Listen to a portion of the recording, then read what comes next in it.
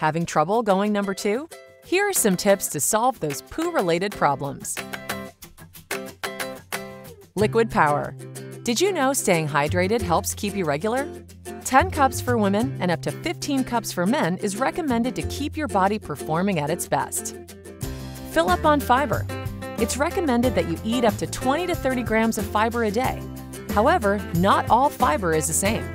Soluble fiber like apples, peas, and beans help lower blood cholesterol and glucose levels. Insoluble fiber like wheat bran, cauliflower, and green beans help promote movement in your digestive system. Increase your intake by starting each day with a whole grain breakfast, eating lots of leafy greens, and adding veggies to your dishes.